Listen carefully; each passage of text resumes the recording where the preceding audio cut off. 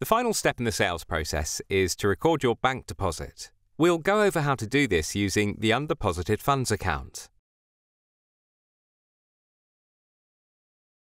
This lets you group multiple customer payments together into a single bank deposit. However, this step is not necessary if you already deposited the funds directly into your bank account in QuickBooks during the receive payment process. Let's open the chart of accounts and look for undeposited funds. You're going to move this balance from undeposited funds into your bank account to match your actual bank deposit.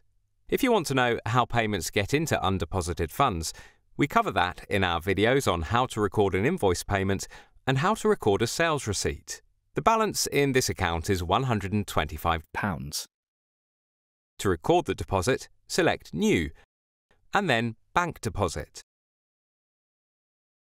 Choose the bank account that you're depositing the money to.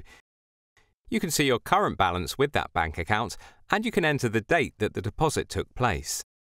QuickBooks shows all the transactions from your undeposited funds account. You'll notice the total matches what you saw in the chart of accounts. Here we have cheque number 987, and then some cash in the amount of £75 given to us by a second customer. We're depositing both payments at the bank, so I'll add a check mark next to each transaction. Now we see that the total deposit is £125. If you're depositing any extra money along with these customer payments, you can include any additional deposits in this section.